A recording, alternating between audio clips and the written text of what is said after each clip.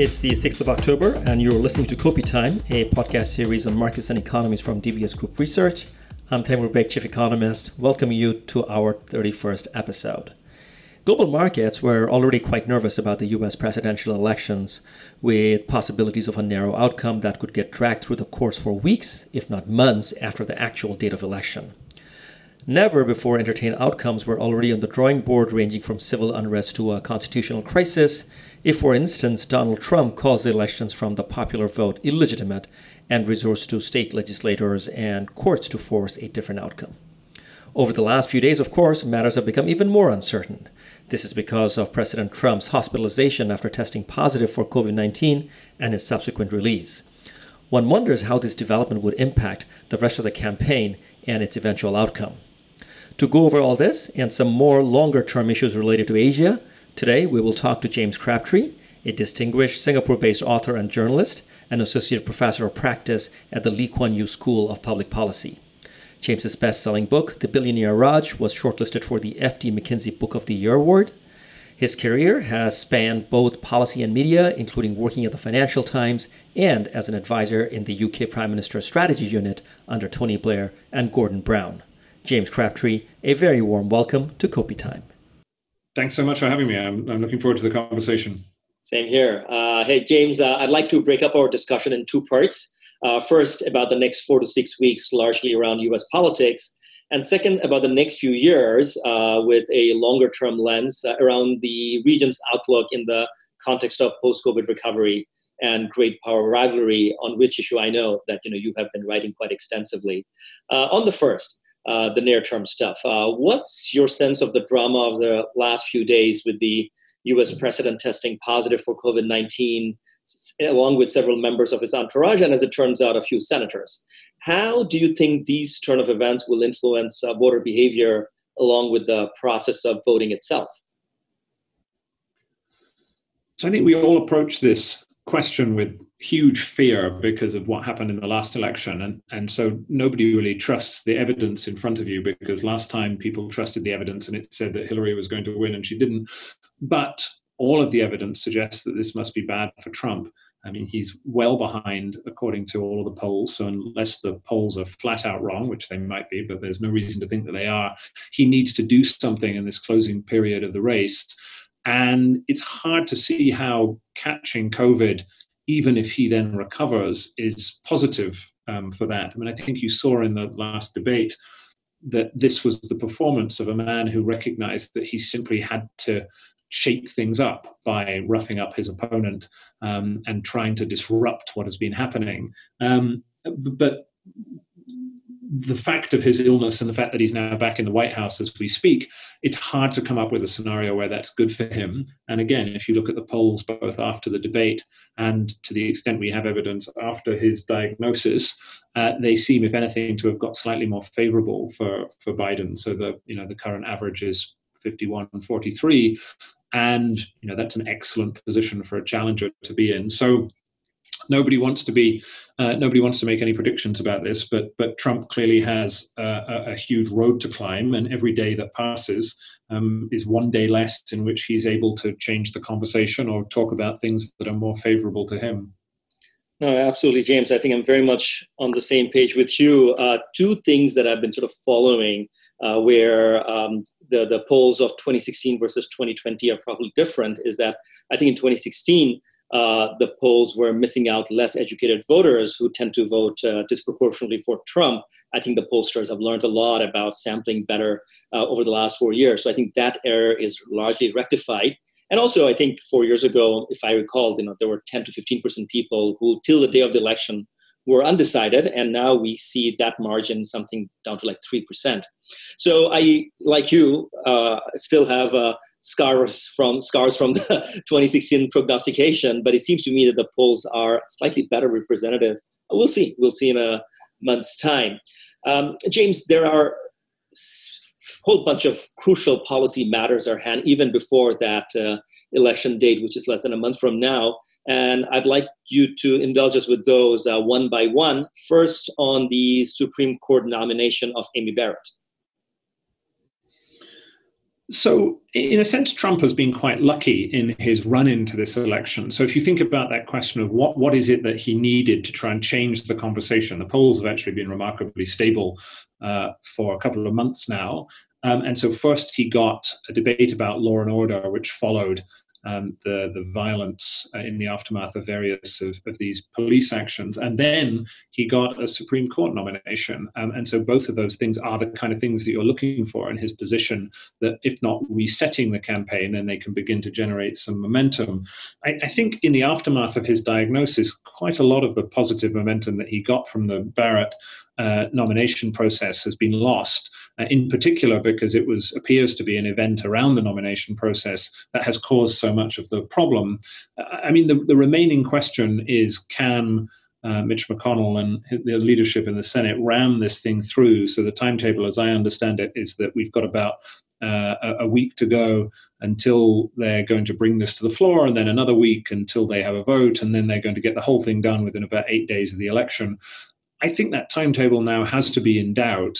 You've had 2 or 3 of the senators who've tested positive for COVID, and simply the level of anxiety about the medical conditions is going to make it difficult to move this forward. It's certainly not impossible that they can do it, and my standing assumption is that this was a done deal until the events of the last few days. But I think it's going to be more difficult for them to reach that timetable, and so maybe it will be even closer to the election before they get it done. That's right. Again, I mean, opinions are so polarized. So even if it is indeed a unconventional fast-track nomination process, I can't really see anybody who was going to vote for Trump being turned off by that and switch sides.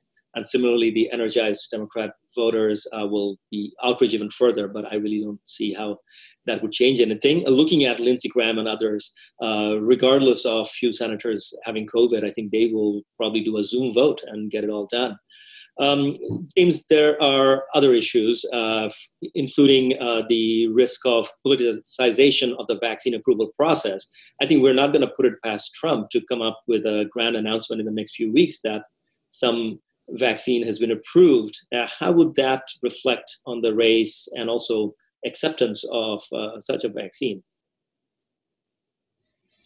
I think it's quite likely that this is going to happen. You can see the maneuverings over the last week or two. There has been a White House rejection of various bits of FDA approval processes, and you can see that Trump is agitating for this to happen. Whether it would make a big difference, I'm not entirely sure. One of the big problems that he had, again, if you look at the polls, is in addition to losing women, moderates, and independents, the most recent polls show some pretty catastrophic numbers with old people. And so I suppose part of the calculation is that American seniors are going to be particularly relieved if a vaccine is announced. And so I suppose if he does announce one, then it'll probably be reasonably good for him. But as you say, the question is, are there going to be huge amounts of swing or undecided voters to whom this is the reason that they decide to go back to Trump? And given the fact that an announcement like this will come with a huge storm of protest and get wound up in the normal kind of partisan bickering, because you can be sure that this will be an announcement that will have been fiddled in one way or another, given the fact that the scientists and the vaccine companies have said that they don't think it's possible to have a vaccine announcement before Election Day. Whether or not this will be any kind of political game changer, I'm rather doubtful. That's right. I mean, to me, these vaccine approval processes ought to be done by scientists and medical professionals. But as far as the public is concerned, I mean, there are 2 critical dimensions. One is the effectiveness. Again, that is something that the scientists would have to make a call on. But then there's the issue of the safety, which is the product of painstaking, laborious trials. And fast-tracking them, I don't know. I mean, effectiveness, maybe you can convince people, but the safety part, there's a reason why we take years to develop vaccines. And already, and particularly the US, is such a skeptical society as far as vaccine is concerned. I don't think the phrase anti-vaxxer exists anywhere else in the world except for the US. So the politicization of this just gets a fairly challenging issue, even more challenging. James, I've been reading essays from political scientists and observers in The Atlantic and Foreign Affairs and elsewhere, where the fear is that the election is not going to get decided on the evening of November the 3rd in the US. It will drag on, if not for weeks, if not for months, but at least for weeks. What's your sense of the strength of US institutions? Can they withstand these unprecedented developments and ensure a peaceful and orderly election as well as transition of power? I think an awful lot depends on the nature of the result. In fact, everything depends on the nature of the result. So it's not at all implausible that if there's a very close result, particularly given the way that Trump has been systematically undermining the process, that there would be legal challenges either in particular states or nationally. I mean, indeed, you only have to go back to Bush Gore to see what this might look like, where then there were many weeks in which the result was being litigated before Gore gave up. So I think if it's a close result, then that is absolutely certain to happen, or sort of all but certain to happen. And the question then becomes, at what level does Biden have to win in order to avoid that eventuality of a kind of plausible legal challenge that could delay or that could leave both sides plausibly claiming victory, or in a sense, one in which Biden could plausibly claim victory, but Trump and his supporters could cook up some kind of conspiracy theory. And I suspect that investors in particular are underplaying the likelihood of this happening. I mean, it does unfortunately seem to me quite likely that there will be a post-election legal battle of one form or another. And it seems to me undeniable that although US political institutions are strong compared to most countries in the world, that they're weaker than they were given the nature of the political environment during the Trump presidency. And so I think people are very right to be worried about this. And a close result on election day, let alone something like a statistical tie, which is not impossible to imagine. There are scenarios in which you could have the two candidates tied on 270 each. This is, could be very difficult. No, I mean, there are all sorts of troubling scenarios out there. One, of course, is the whole process of counting absentee ballots, which will, of course, turn up in very large numbers and unprecedented numbers this time. And then the deadline that you respect, and under which criteria do you accept or reject those absentee ballots? So all sorts of fights can break out in those narrow swing states. Of course, the state that created all that drama 20 years ago, Florida, may well be again in the thick of action this time. It will not be a dull moment, but a month from now we'll get a better sense. But till then, I guess we'll stand by. James, we can spend the whole podcast talking about short term, but I think as you rightly explained to me a couple of days ago when we talked about this, that things might become pretty stale by the time this podcast gets done, given how dynamic things are. So let's talk about stuff that will probably have more shelf life. So move on from the near-term noise of U.S. election. Let's put that aside and talk about the fact that we've had a few years of trade and tech war with the U.S. pushing back China, and through the course of this year, we've seen a broadening of U.S.-China antagonism, including on regional security and human rights. So let's consider both scenarios: a Trump term 2 and a Biden administration. How will these dynamics play out in each of those scenarios? Well, I think if Trump returns, then I think that the tendency is to say, well, you'll see more of the same, but I think you'll see more of the same, to coin a phrase. So I think Trump is going to continue to paint China as the main economic enemy of the United States. But I think what you're likely to see is much more focus on forcing American companies to leave China and to some extent to leave Asia as well, both because of security concerns about China, but also because of nationalist concerns, economic nationalist concerns about outsourcing. So far, you've seen Trump exhorting American businesses to leave this part of the world, but you haven't actually seen him put the screws on them in a serious sense. And I think that's much more likely to come in a second term agenda. From the Biden point of view, I think you will see more continuity than perhaps many people or many of his supporters would hope. I think politically it's not plausible to imagine Biden coming up with some kind of entente with China that would, in a sense, take things back to where they were 4 or 5 years ago. The political debate in the US has changed substantially. Biden's views himself seems to have changed substantially. But I think you'd see a change in both language and approach. So the language of decoupling, I think, would probably be quietly shelved. And you'd hear them talking much more about economic resilience and domestic competitiveness. And I think you would see a return to a kind of traditional multilateralism in which Biden spent more time trying to work out with allies in the region, how do you deal with a rising China. So I think you'd see less of a change perhaps than Biden's supporters would wish, but it would be different from the policy that Trump would have followed. Yeah, James, I fully agree with you that the dialogue has shifted fundamentally and there's no going back to how things were. In fact, when I look at the manifesto from the Biden camp, they also have explicit incentives for quote unquote building in America. So incentives for onshoring and disincentives for offshoring. So those carrots and sticks will probably be there on both sides. But I also think that, it's safe to say that it'll be a little more rules-based and a little less volatile. But one thing that was very big 5 years ago, James, was the Trans-Pacific Partnership, which Trump made sure, as because it was done under the aegis of Obama's administration, he had to ditch it. Do you see that getting re-energized under a Biden term?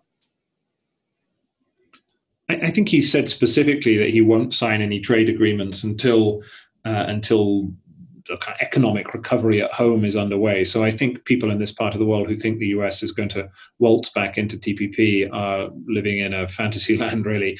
I can imagine a scenario in some distant time, sort of sometime the next decade, where the US could come back into this agreement, particularly if it had a second stage that was enlarged to include other countries around the Pacific and potentially even my own country of the United Kingdom. And at that point, you can make a kind of much more plausible case that the original agreement that was rejected has now changed substantially and the US can come back in. But I think in a sense, what Biden has to play with is not so much joining TPP, it's what does he do with the tariffs. So he has the tariffs that Trump has set, and he has a question as to, are you going to reduce them? And if so, what are you going to ask in exchange for that? So what is going to be your agenda that you try and use to de-tariffize the relationship between the US and China? And I think that we're not really clear on at the moment. It's not quite clear exactly how Biden is going to try and play this hand, if he is going to have a more predictable and slightly less tariff-focused approach to China. But on the technology side, I really don't think there's going to be a huge amount of difference between the way that the Trump administration and the Biden administration would play. I think at the edges, you could say that maybe he would be less erratic in the way he begins to use some of these tools like the entity list or the way that Trump went after TikTok. But I would have imagined that under a Biden administration, some sort of process would have begun that would have targeted a company like TikTok, and that this will continue, that there will continue to be heightened national security suspicion of Chinese companies and a gradual bifurcation of the world and Asia in particular into companies and zones that either have to deal predominantly with the United States or with China, and that it's going to be much more difficult for companies in Asia and countries in Asia as well to act as kind of honest brokers who are well plugged into both sides of this equation. Yeah, I mean, that has so many dimensions that, one needs to be cognizant of. And the first point that you make, that on tariffs, through history, we've seen it's pretty easy to raise tariffs, especially in the case of the US, where it's basically an executive order. It's very challenging to bring them down. I recently came across this notion of these chicken tariffs when the chicken lobby in the US, or the poultry lobby in the US, wanted access to Europe. This was way back in the 60s. And the Europeans were being tough, and the Americans put on tariff on cognac and trucks. 50 years later, those tariffs are still in place. Nobody has managed to bring them down. So yeah, on tariff, I think Biden will struggle. If you think about it, Trump behind some podcast desk or Fox News would be screaming every day that he's being soft on China by taking those tariffs down without getting anything in return. So the quid pro quo would become a big deal. James, but okay, I take your point that TPP, there is very little chance of the U.S. coming back on the table anytime soon. But what about the other even bigger multilateral framework with the WTO. Would the U.S. play a little more constructive role than the Trump administration in re-energizing it? Yes, I imagine that it would. I mean, it depends who the new Secretary General is going to be. But I think the US would take a much more constructive approach to the WTO. Nonetheless, the critique of the institution that has taken hold during the Trump administration is now a reasonably bipartisan critique. So I don't think you would see the WTO returning to its glory days under Pascal Lamy or whoever you might look to for the kind of high watermark. I think the organization is in crisis in part because the US has taken against it and blocked certain internal procedures, but it's also in crisis because of the nature of the global trading system has fundamentally changed from the one that the glory years of the WTO presided over. And so I think it's very difficult to imagine a situation, given the relationship between the big powers here in Asia and around the world, in which the WTO suddenly began to take this more a sort of catalytic effect in creating trade agreements, given the WTO has had a reasonably minimal role in most of the important trade agreements that have been signed, or if it suddenly was able to return to its role as an arbitrator and litigator of disputes in the way that perhaps it was 5 or 10 years ago. So I think the moment of deep crisis for the WTO might pass under a more constructive Biden administration, but in a sense, the existential malaise at the heart of the institution isn't going to go away. Yeah, I mean, I sort of, understand that whether it is dispute resolution mechanism or the way intellectual property is treated, or the biggest dynamic of trade and services in the world, WTO has significant room for reform. But James, wouldn't you say that the Europeans and the Chinese remain cheerleaders of the WTO, and therefore it doesn't take that much of sort of pivot from the US to get the ball rolling again? I suppose you could make that argument, but it seems to me that the likelihood of Europe and China coming up with a constructive reform agenda in the absence of the US or in the face of US obstruction seems pretty unlikely. I mean, relations between the EU and China are in any case, on a downward trajectory. I mean, it's been pretty clear that you've seen a hardening of views in Brussels and importantly in Berlin on the relationship with China over the last 6 to 9 months. And so whether it's on climate change or on trade, I think the idea that whether Trump or Biden wins, that there's going to be a kind of constructive EU-China agenda on the areas where they have common cores. I'm a little bit skeptical of that. I don't see too much evidence that they can work together to do something like resuscitate the WTO on their own. Yeah, I guess to your point, it's not like EU-China relationship is particularly rosy either. I think China has also had its share of missteps vis-a-vis Europe, not just the US in recent years. So I take your point that, sort of putting the US in a corner and building an alliance with Europe probably sounded much more plausible a few years ago than today. There is not that much love lost between particularly the Germans and the Chinese. James, you alluded to the issue of tech, where you don't really see much of a difference between term 2 of Trump and Biden. So let's talk about that, because that clearly is here to stay with us. Recently, you wrote a detailed and very insightful article on the TikTok saga. What should we take away from this affair? I mean, what does this tell us about the broader US-China relationship? And I think it's been a fascinating example of the way that the world is moving. So if you were to have asked a year ago, was TikTok a national security threat to the United States? I don't think anyone would have taken the question remotely seriously. The idea that a short-form web app whose audience was predominantly teenagers doing zany dance routines and magic tricks, the notion that this would become a kind of focus of very serious anxiety in Washington, I think people would have not taken that very seriously, but it gives you a sense of how fast things have moved over the last year, that this is now almost another part of the consensus, that although it's a little bit hard to put your finger on exactly what the nature of that security threat is that there are theoretical things that might happen with data from TikTok users or potential political interference, Russian-style meddling, using TikTok as a platform which is used by something like 100 million Americans.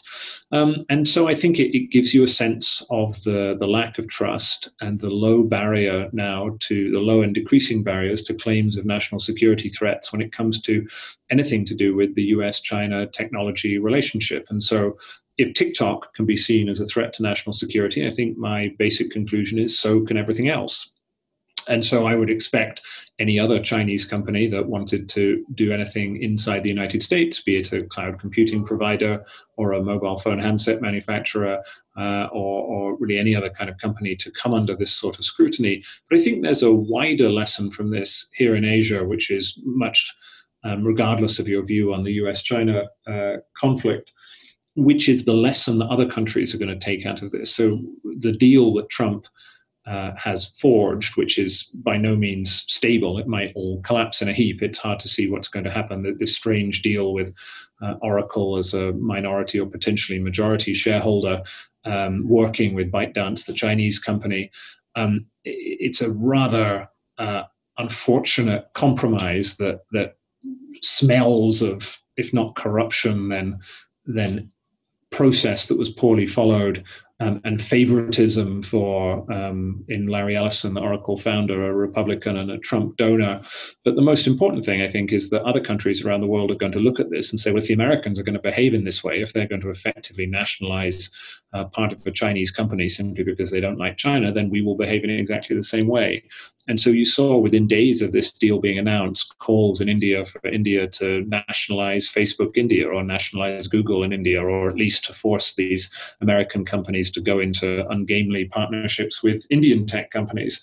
And so I think that kind of long-term effect may be the most significant part of this, that as the US retreats from its traditional role as the guardian of a free and open global internet of a sort, that in a sense was how the US saw itself from a regulatory point of view over much of the last 10 years, and instead comes up with these much more security-focused, nationalistic exceptions, of which TikTok is a great example, then lots of other countries are going to do that as well. And that's why people begin to talk about a splinter net or a kind of world of technology and digital commerce, which is much more divided by different kinds of national protectionism than we have seen over the last couple of decades. It's a terribly slippery slope, James, because you can start with the argument that, I don't want sensitive data of Americans on their personal preferences and beliefs captured through social media. But personal data is embedded in every single transaction or exchange we carry out on the internet, from e-commerce to our reading behavior, as well as the dance videos on TikTok that you're talking about. And that would create not just couple of Chinese companies here and there going in trouble, and it will not only be restricted to the big tech issues like Facebook and so on. It could be everywhere, and you could see unscrupulous statespersons and governments taking full advantage of that to stifle speech and exchange of ideas. So I fear that whether it was fully intentional or inadvertent, the Trump administration has opened up Pandora's box, and this TikTok saga, as you correctly say, a year ago would not have been in anybody's radar. Sounds quite ridiculous, and I'm glad that you brought up the corruption angle as well. Looks unsavory, but may well be a very big canary in a coal mine going forward.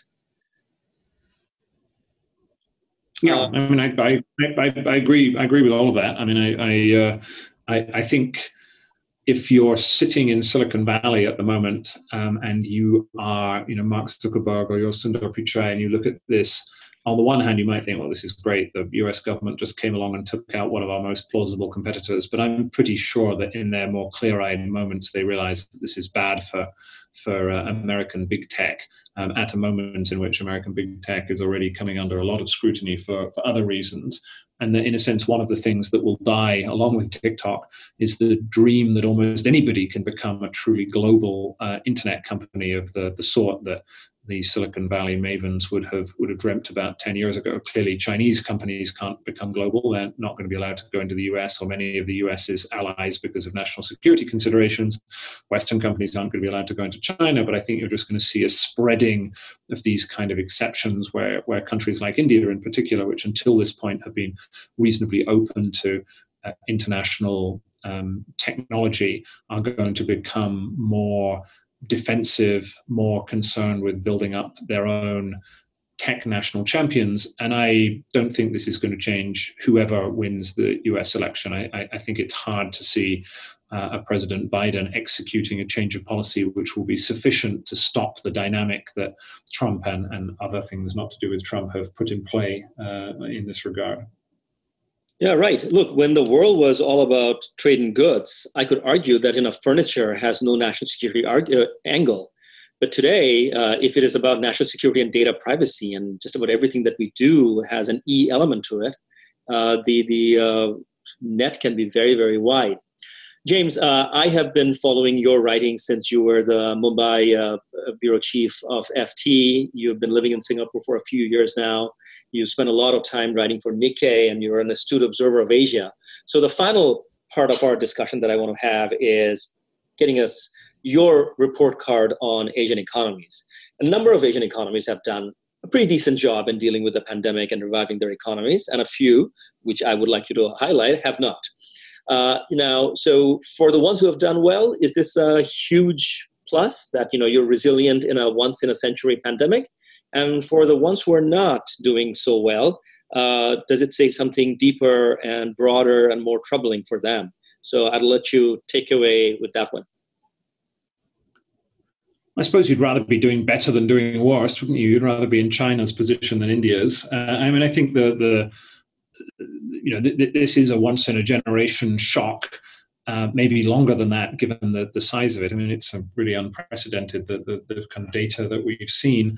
I think you're going to see a much greater division between South Asia on the one hand and Southeast, and particularly East Asia, on the other. So it's the South Asian economies are the ones that have done particularly badly. And so whether that's simply the rate of growth that we can expect out of countries like India or Pakistan, or the development indicators that you're going to see in terms of poverty reduction, urbanization, all sorts of measures are going to be damaged by this. So the kind of reform and growth agenda that many people who look at countries in South Asia or poorer bits of Southeast Asia is going to be damaged by this.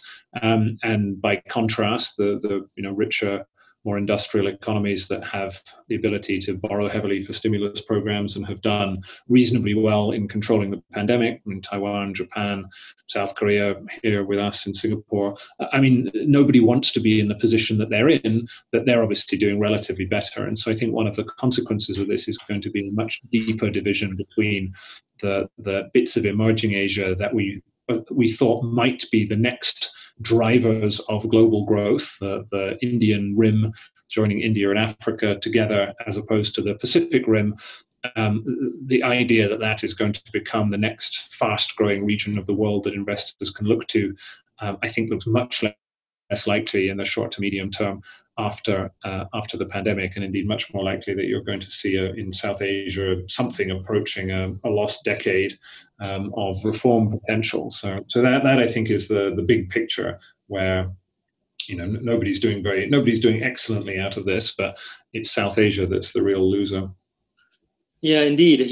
James, my fear is that a year from now, the industrialized world will have begun the process of rolling out vaccine. All their travel lanes will be restored, but there will still be considerable amount of mistrust with South Asians and other developing country travelers.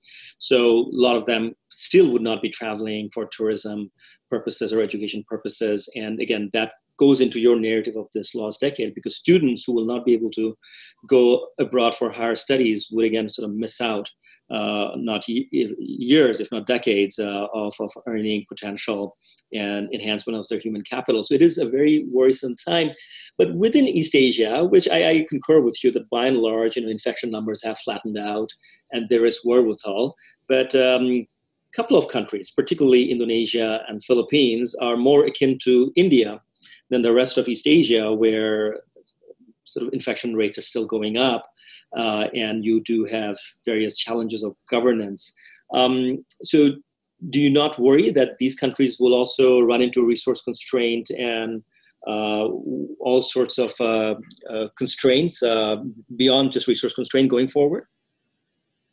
Yes, I suppose you're right to pick up on this. When I was thinking of Southeast Asia, I was thinking more of the Mekong states, which have done so well for reasons that remain to some degree mysterious, the middle-income Mekong states. So Indonesia in particular bears many similarities with India. I know less about the Philippines as a case study, but so I think within Southeast Asia, you see a distribution, both a distribution in terms of the impact that COVID has had, but also a distribution of the ability of states to respond. So within that, you have some quite curious examples like Myanmar, which clearly has very limited public finances and a weak state, but actually has, until the last couple of weeks, a pretty admirable COVID record.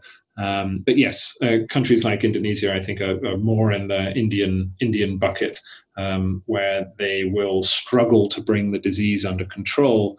And you're looking at quite a long pathway. We don't know when a vaccine is going to be available, but let's imagine it's something like the first couple of quarters of next year that you begin to have people getting their hands on this. Then in very large countries that need double dose for populations of hundreds of millions, then it's simply going to take a very long time. You're talking not next year, but the year after, until you can plausibly imagine a mass vaccination process. And so already in Asia, one of the things that's marked out this region is, as opposed to Europe or North America, you've seen extreme institutional conservatism, potentially wise conservatism, but conservatism nonetheless, on reopening rules. And so I think that will continue, that within the green zones, the rich countries that have done reasonably well, they will continue to be conservative. But then that presents another problem, which is that eventually there's a kind of hanging question about whether you can keep your borders closed forever and bear the economic cost that this brings. And therefore, although you would rather be in the position of having a very good record and an awkward conversation about whether or not you ought to reopen, even if that raises the risk of some level of COVID infection.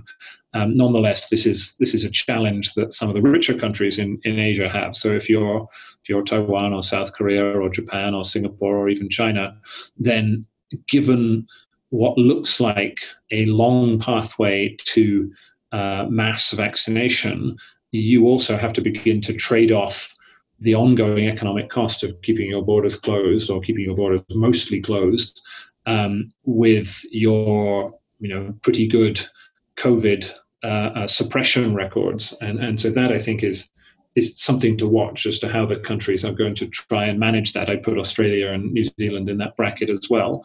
In a sense, these are the kind of conundrums of those countries that have done well, as opposed to the conundrums like Indonesia or India of those countries that have done badly. Absolutely. But James, my other worry is that even if you were to open your economy up for whatever motivation, would people come if the rest of the world is not convinced about your capacity to handle a resurgence of the disease? James, I was a little tickled when you were saying earlier that for reasons that are not fully understandable, the success of some of the countries in the Mekong Delta. Let's go a little north to China. And I guess this is the last question that I have for you. China, on one hand, has had a torrid time. The confrontation with the U.S., picking fights with India, all sorts of things happening on the South China Sea, issues related to Hong Kong and Taiwan and Vietnam, Uyghur Muslims, and so on. But on the other hand, this has been a year of tremendous resilience. Despite all those distractions and being the epicenter of the COVID-19 pandemic in January, February, China probably has done better than just about anybody else in terms of the whole lives versus livelihood. Very few people on a relative basis have died in China, and livelihood is more or less restored. Our models suggest growth could be as high as 6% in the fourth quarter. So when you say that, you're a bit mystified by the success of the Mekong Delta countries, are you also mystified by China, or you have a broader set of explanations for their track record this year? No, when I was talking about the Mekong countries, I was talking about a country like Myanmar in particular, right, which has all of the same indicators as India, weak state, poor economy, government that is often struggles to function.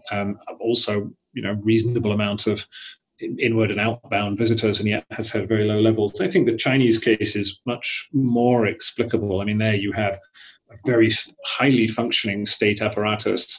And although people ask questions about the very early stages of the outbreak, since then, the ability of the Chinese state to roll out mass testing, a functional test and trace program, and its ability to operate regional lockdowns involving tens, 20s of millions of people when they have had small upsurges, and to keep those under control and bring them rapidly back to suppressed again. I mean, it's been very impressive. So yes, you have we're now in the Chinese holiday week, and you're going to have some 500 million people moving around the country with almost no restrictions whatsoever. So it's a remarkable success story, and one with which many in other countries may not be able to replicate it because of the nature of the Chinese state and the way that it works. But there's clearly a lot of learning to be done in terms of how China has managed this so successfully.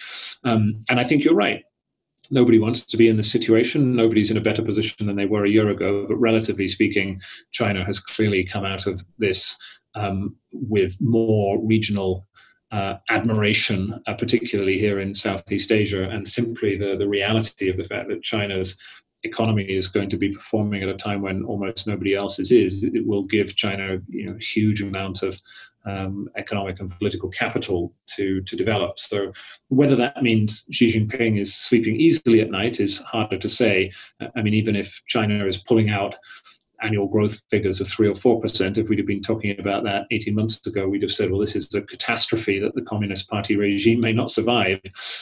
So whether or not the government there feels reassured or feels sanguine about its own political prospects is very hard to say, but certainly relative to everyone else, China is doing very well, and I suspect will continue, absent some other quick outbreak that they can't bring under control, will continue to do so, and will be a focus for everybody else's reopening as well. In a sense, if you're Singapore, if you're South Korea, even if you're Japan, then an awful lot of your own economic recovery depends upon Chinese tourists, Chinese investment, sort of rekindling and enhancing economic links to China. And so China will emerge from this as a more important pole in the wider Asian economy and more important to its trading partners even than it was before. Absolutely. Absolutely. On that very insightful note, thank you, James. Thanks for coming on Kopi Time. Thanks so much for having me. I'm sorry we didn't actually get to have some actual Kopi. We should have done that, but there we are. Next time we're at a hawker center, maybe we can do that. So guaranteed. Thank you, James, and thanks to our listeners as well. Kopi Time was produced by Martin Taki. It is for information only and does not represent any trade recommendations. All 31 episodes of Kopi Time are now available on YouTube and all major podcast platforms, including Apple, Google, and Spotify. As for our research publications, webinars, and live streams, you can find them all by Googling DBS Research Library. Have a great day.